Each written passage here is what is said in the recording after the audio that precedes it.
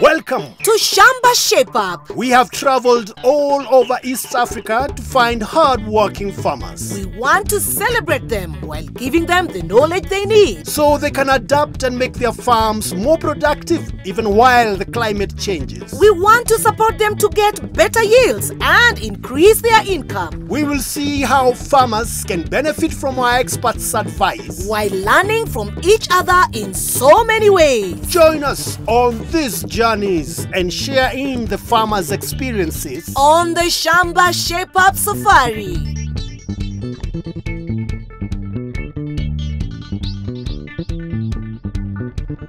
You still have to go up to there. Up and all that way. It is so far from there. From there. Going but up it is beautiful.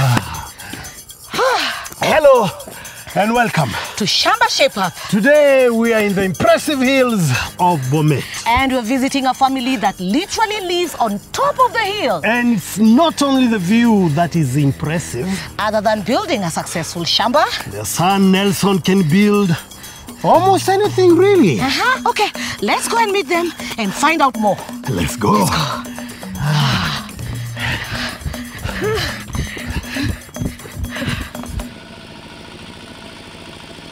Wow, this is amazing. Nelson has built a homemade tractor. Tony, this is indeed an impressive farming family. We are in Bomet and we are visiting the Koech family.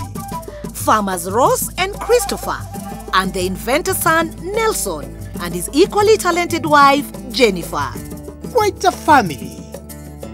Farming, actually, I started back in 2005 when I retired from the government. I used to have small knowledge on farming, which I copied from my father. My father was a serious farmer, and I copied some things. Working with the family is a good one, and especially in our family. We sit down, especially in the evening, we sit down, what are we going to do tomorrow? So we plan fast. Their farm covers 6 acres. Avocados are a major crop. They have over 300 trees. They have cows. And they grow vegetables too. So let's go and meet them. Hello, hello. Hello. How are you? Welcome. Nelson and Jennifer, how are you? Christopher and Rose. We are fine. How is Bomet? Bomet is fine. All right, so Shamba Shape Up is here. Yes. And you know, when we come here, we always have 1 or 2 things to do here and there. Yes. And by the time we are leaving, we make sure you're fully shaped up.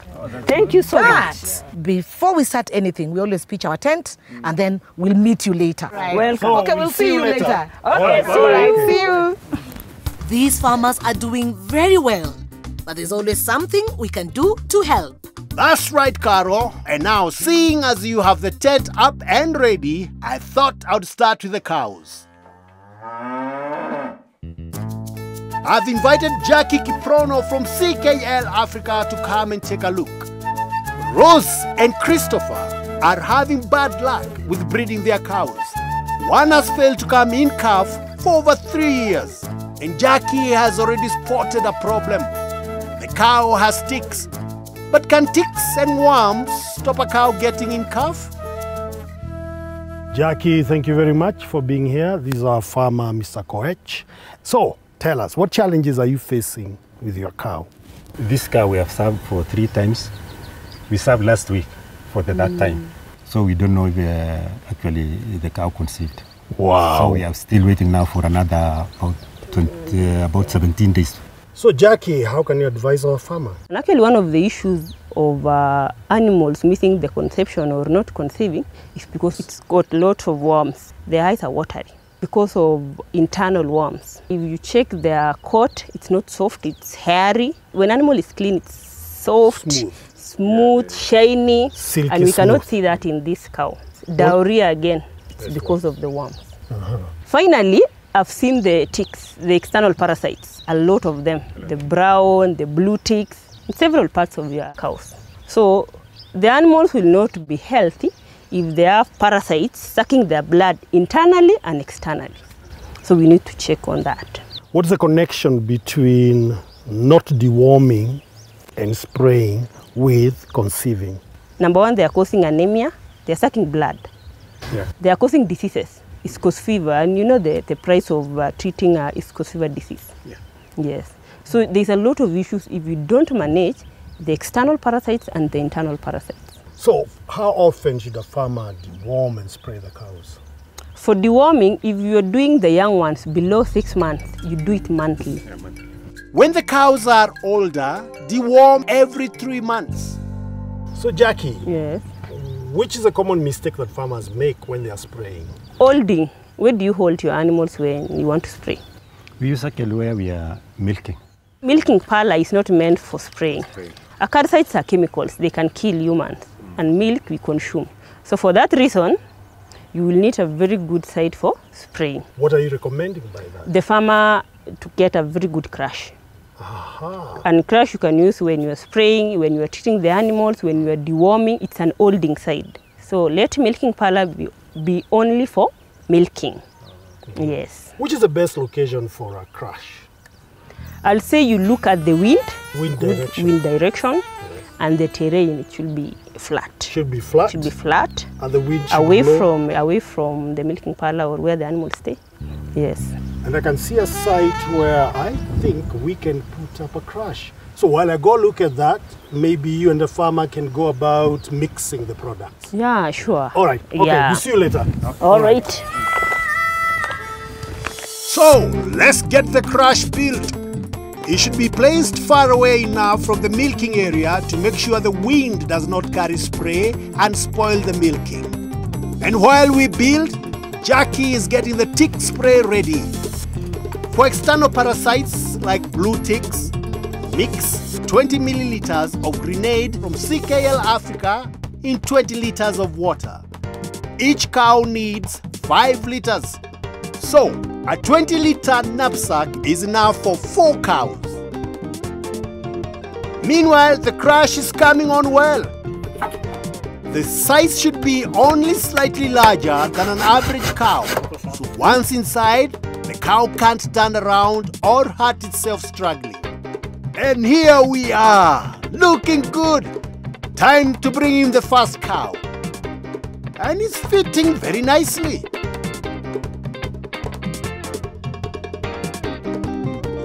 To treat the internal parasites, we are giving Nefluc.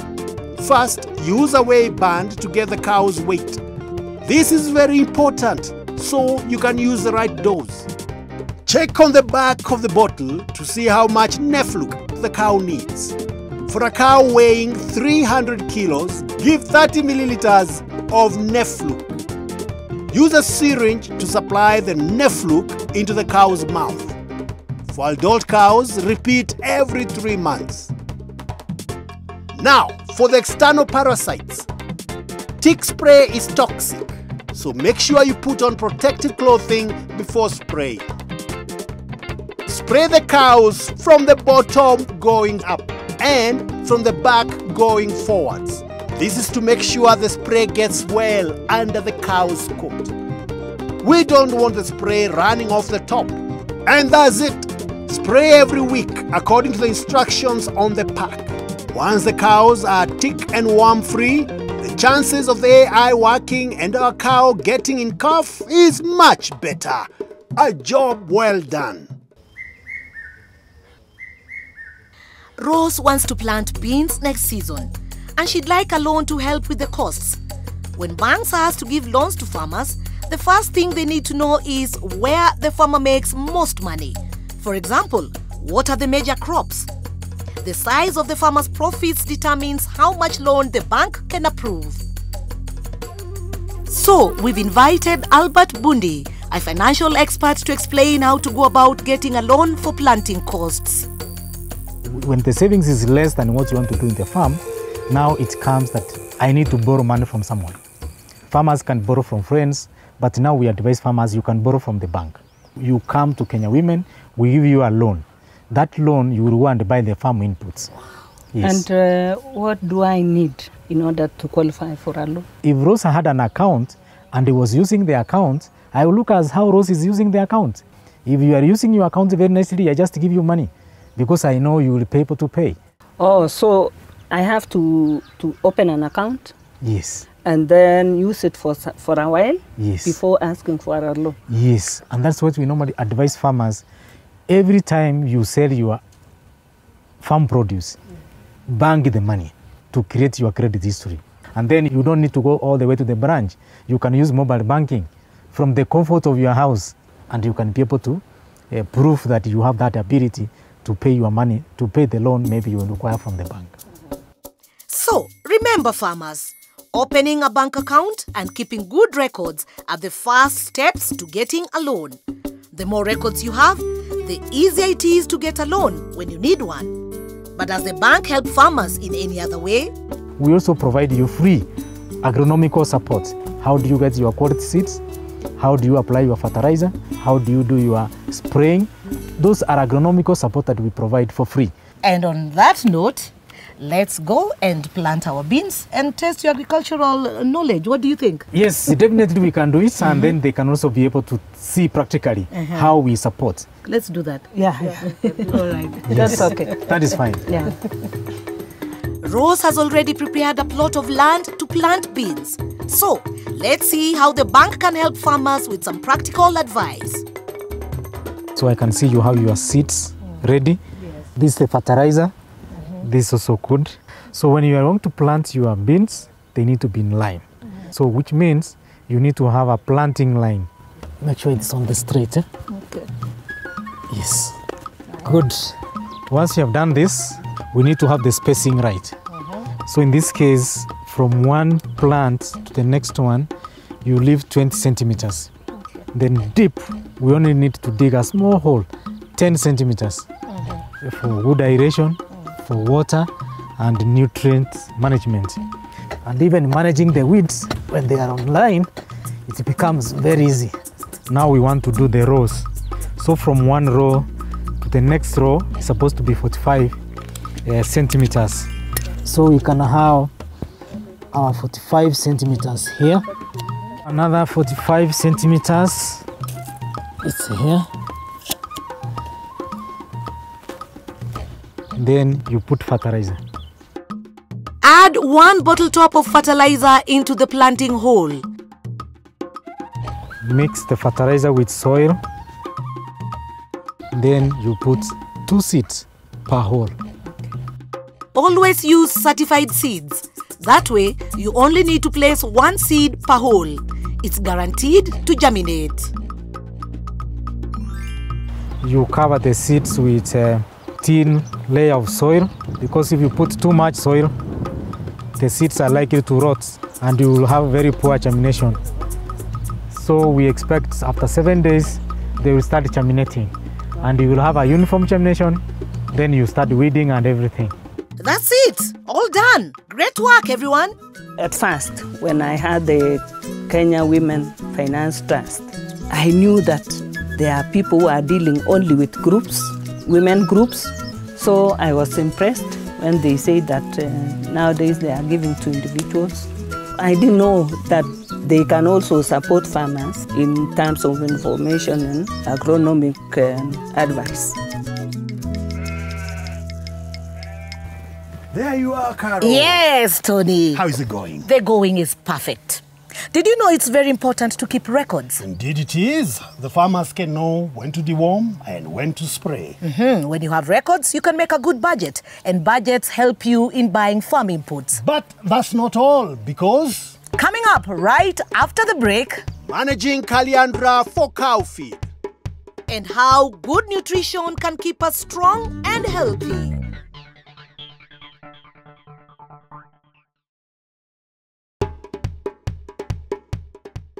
Welcome back. To Shamba Shape Up, We are in Bomet. and we are visiting the Koech family We have seen how to take care of parasites in cows. and how some banks can help with both finance and with agricultural advice.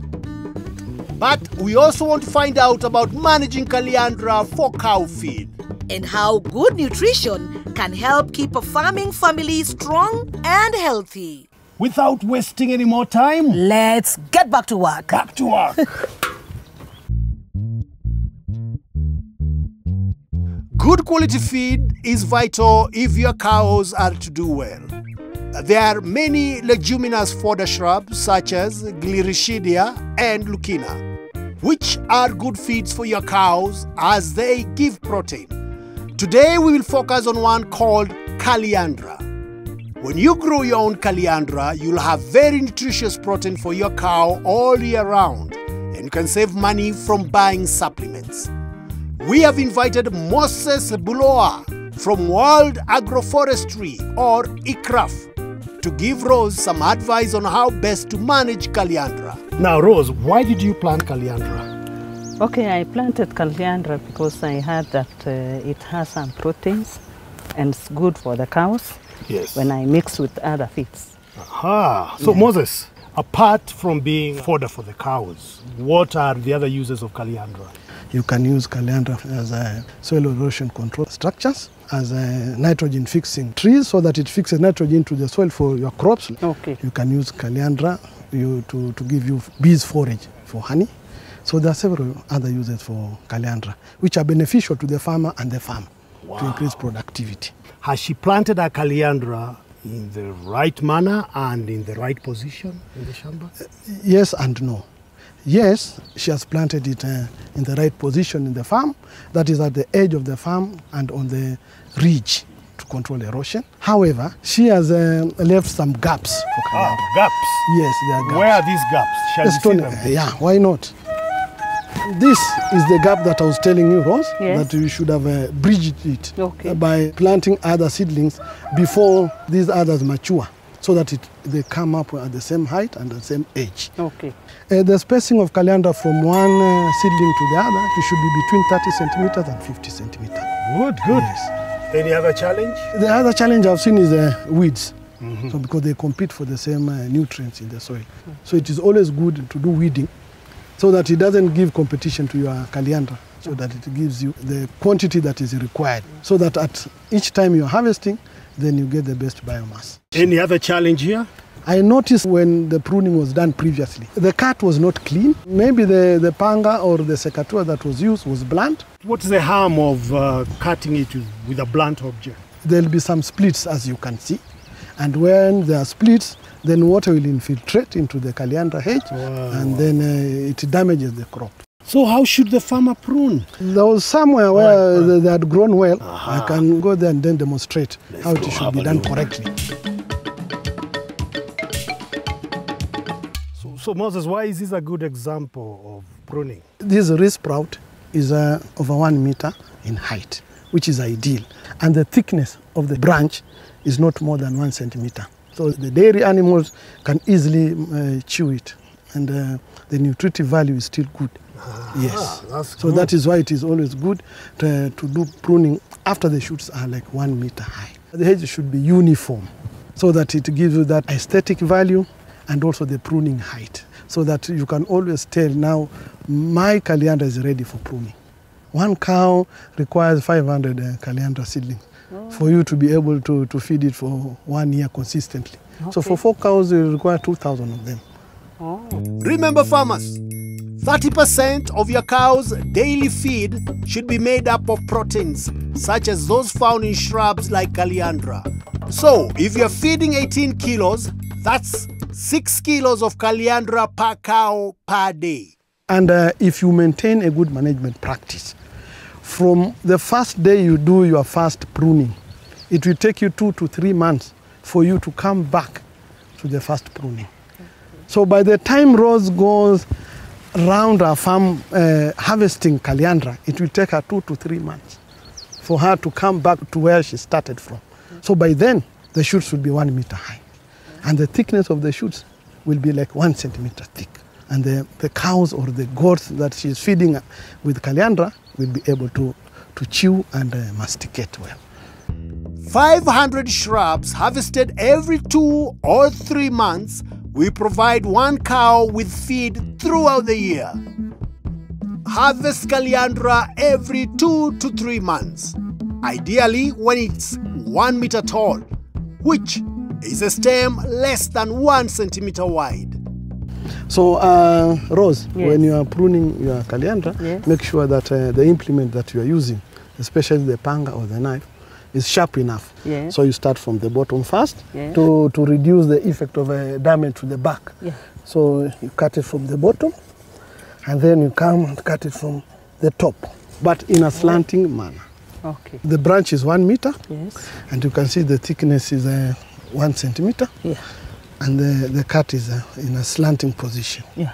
so that it gives you a clean slanting cut. Yeah. Yes. The advice is so useful to see the tools you are using when cutting the Calliandras. I also learned that the cutting should be 1 meter. With me, I used to see only the sprouted. I go and cut, and in the near future, the ones I'm going to plant, I'll manage them nicely, even the filling of the cups. Welcome to the Shamba Shape Up Farming News for Kenya. In the coming week, we expect rain in the western parts of Kenya. The rest of the country will be fairly dry. There will be pockets of rain of below 15 millimeters in the northern tip of Turkana and parts of Marsabit. Kwale and Taita Taveta may get showers of up to 25 millimeters, with parts of Kajiado getting up to 50 millimeters. Mount Kenya to the west and the central Kenya counties such as Samburu, Nyandarua, Murang'a and Embu will see rains of between 5 and 25 millimeters. Nairobi and Kiambu will also receive very little rain of less than 15 millimeters. North and Central Rift Valley will have rains of 25 to 50 millimeters. This includes West Pokot, Trans Nzoia, Marakwet and Baringo. South Rift Valley will get varying amounts of rainfall ranging from 15 to 50 millimeters. This includes Nakuru, Bomet and Narok. Western Region and Nyanza Region counties also expect moderate amounts of rainfall ranging from 15 to 50 millimeters. This includes Bungoma, Kakamega, Vihiga, Siaya and Nyamira. Farmers, we expect the long rains to start in the 3rd and 4th week of March and run into the 2nd week of May. If you have prepared your land, this is the time to lime it and add manure. Dig well-rotted manure into your soil, as this will improve the soil fertility. Remember to plant certified seeds that mature early. To get the specific weather forecast for the coming long rains and the best seed variety to plant in your county, call iShamba on 0711 082 606. I am Brenda. See you next week on the Shamba Shape Up Farming News for Kenya. Hey, Jennifer! Yeah, Hi, Nelson, what is happening here? It's a tractor. Homemade tractor. Yeah. Who made it? Me too. I enjoyed being an engineer. This also earn a living to me. My recent project was a footbridge and another one for homemade motorbike, which helps in transporting produce from the farm and the feeds for my cows. This is very important for me when my wife supported me. Since I was young, I used to enjoy joining wires, and that passion came unto me, and I said, one day I'll do this. And when I'm helping my husband, I enjoy it because I'm also an engineer. What a man can do, a woman can do better. That you work together? Yeah. Hello. Hey, Andrew and Fancy. Yes. Welcome. What is this? Homemade tractor. Build this from scratch. Yeah. We're also here to come and build something even better for our own bodies. Okay. Wow, so Yeah. it's a building thing. It is building. We Are you ready to be built? Yeah. Then let's go. Let's go. Okay. Lead us into your house then. Nelson and Jennifer have done a great job building this tractor. Now, I want our experts to help teach us how to build up our bodies. And it seems the government has been helping us. It's all down to fortified food. And in particular, the fortified flour used to make foods like ugali and chapati. Okay, so fortification essentially means adding particular micronutrients to a food product. For example, zinc, folate, and vitamin. Aha. So can it maybe simply mean making it more nutritious? Yes. More nutritious Making it is the more one. nutritious. Aha.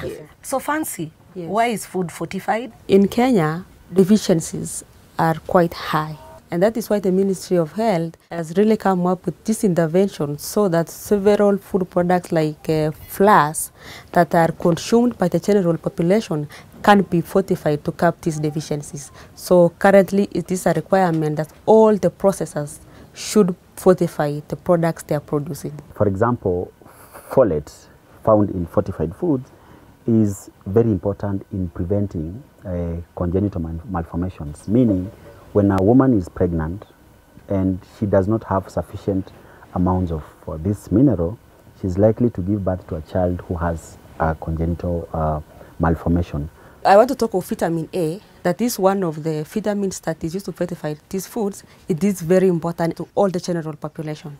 It is important for growth and development, boosting the immunity, and also preventing the night blindness for the eyes. So we are fortifying foods that are consumed in large scale, and in our case we have talked about maize meal, because every household in this country eats ugali, for example, every other day.